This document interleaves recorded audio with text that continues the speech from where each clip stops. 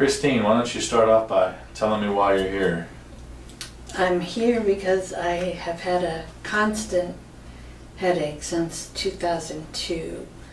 I have been to many different doctors and dentists and chiropractors and everything to see what was the cause, and there's never been a cause. It just is constant, and it's like the whole top of my head feels very heavy pressure, like someone's tightening a cap on my head, and sometimes there'll be little sharp jaggedy things that go in, but that's not right now. Right now it's just the constant pressure.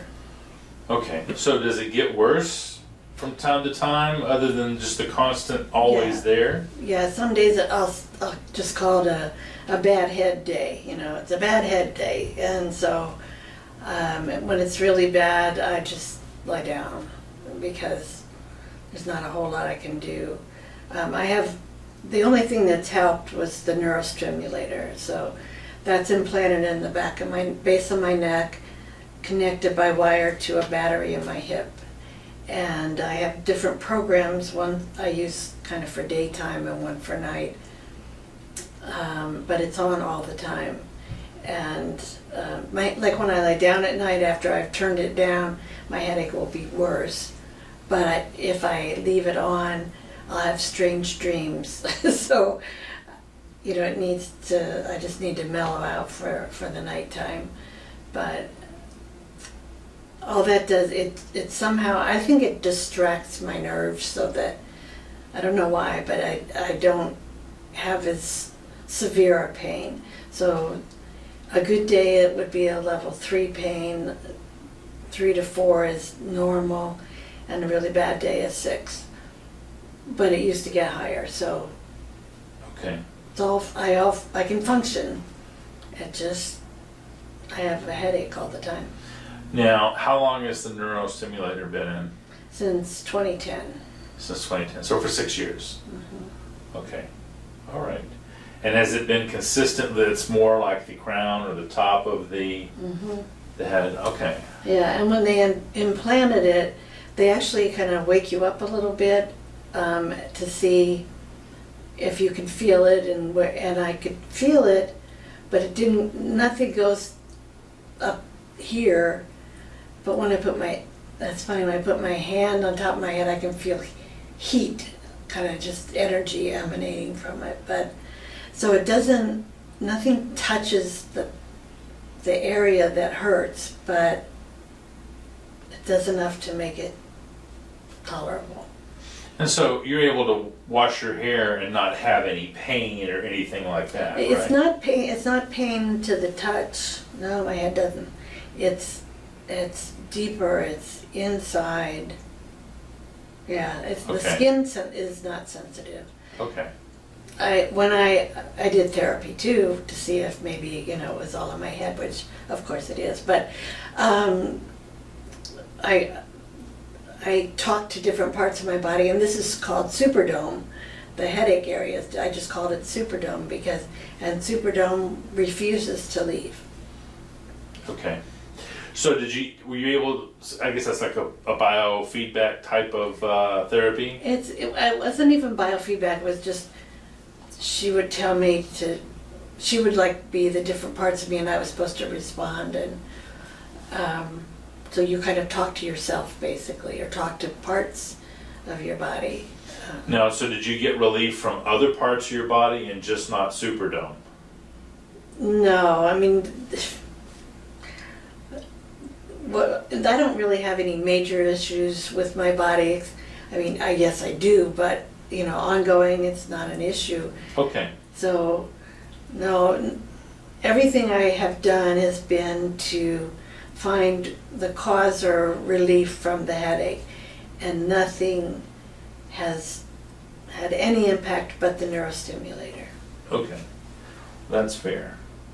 So tell me about shoulder aches, neck pain, what's going on there? Well, I always have, it's like in here and in my shoulders. Part of it's the way I sleep, I think, but And as I told you, I had polio when I was a kid, so I walk a little crooked, I walk a little funny. So I think that all, you know, Might have something to do there. Yeah. Okay. All right. And you notice that you clench at night? I clench all the time. I notice, I mean, I didn't think I did, but then when I started paying attention, oh yeah, I clench a lot. Okay. Do you ever think that part of the headache or tension in the head could be related to your bite? Not until recently, because I did talk to my normal dentist about my headache, and I did have my teeth straightened through Invisalign, and that was nice. My teeth got straighter, but it didn't have any impact on my head. So the Invisalign was done more after the headache was there? Oh yeah. Oh, okay. Yeah. It was just one of the things I tried, and it wasn't until I talked to a nurse. It was intake for a minor surgery I was having, and she said, "Oh, I know exactly what you're talking about," when I was talking about my head pain. And I said, "You do?" And she said, "Oh yeah, I used to have it." And she had it in the same place. It was also the top of her head. And I said, "Well, what did you do?" And she said, "I went to a dentist."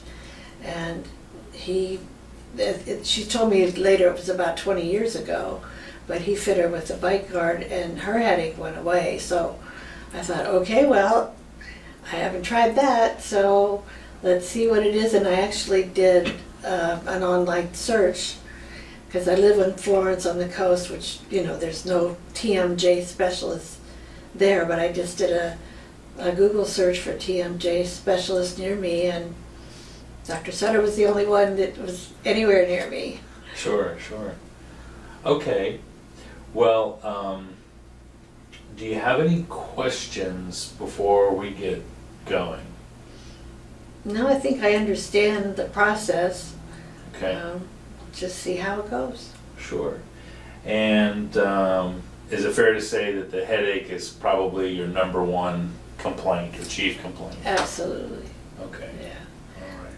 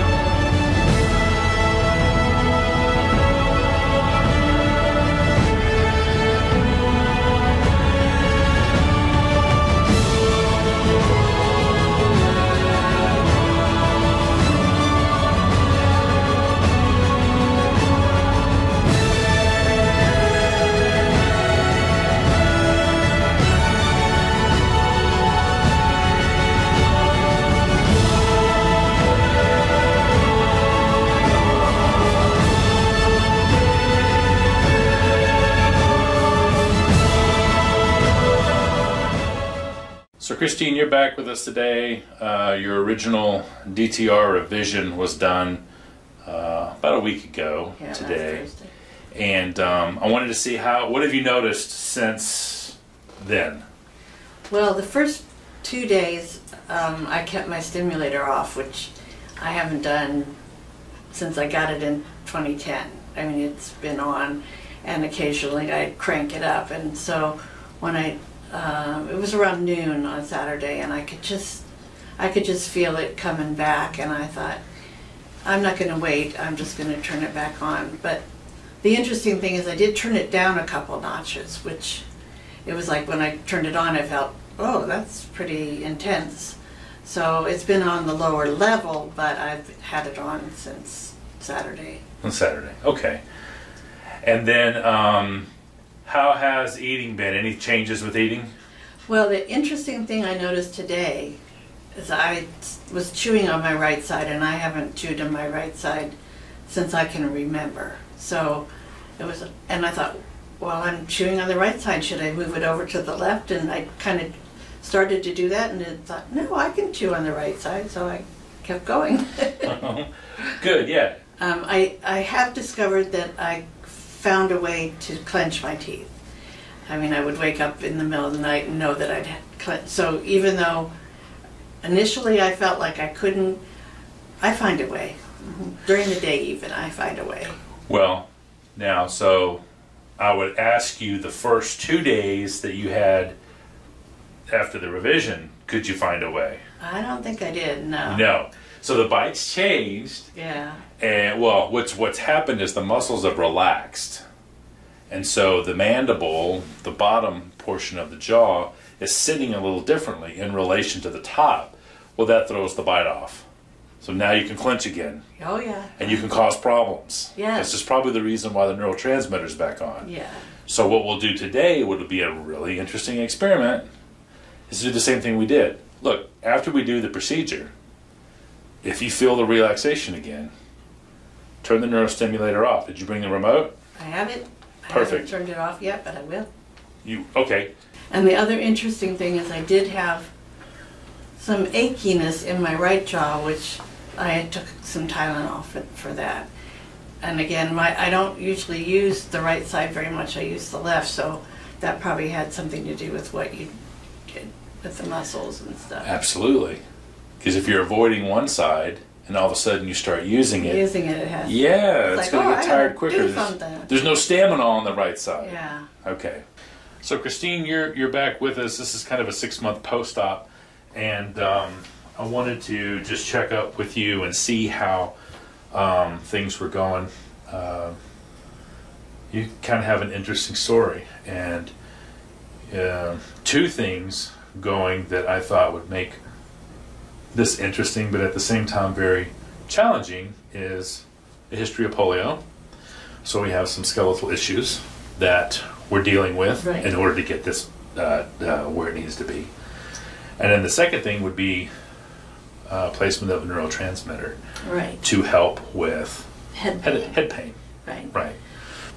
Tell me what's happened since we left off last. Well, for the most part, I have not used my stimulator. It's really interesting when I turn it on, it has like a little vibration that you feel in your head.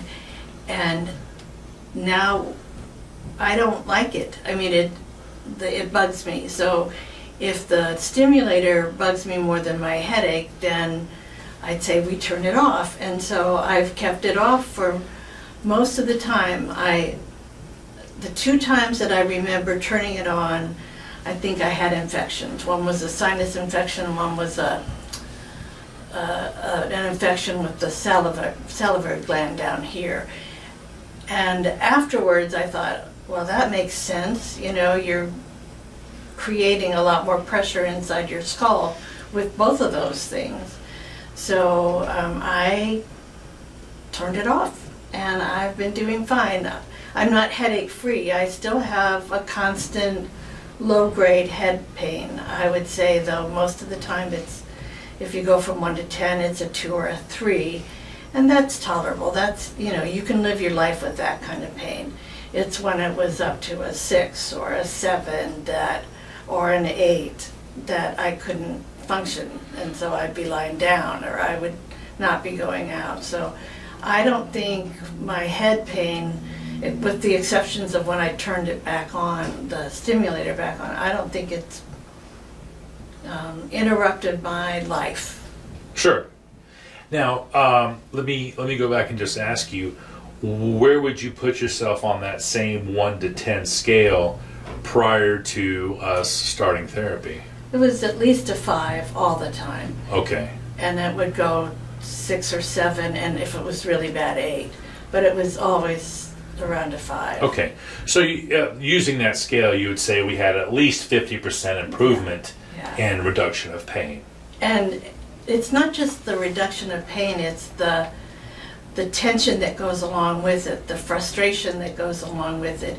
When you can just live your life instead of worry about what your head's going to do, it makes a huge difference.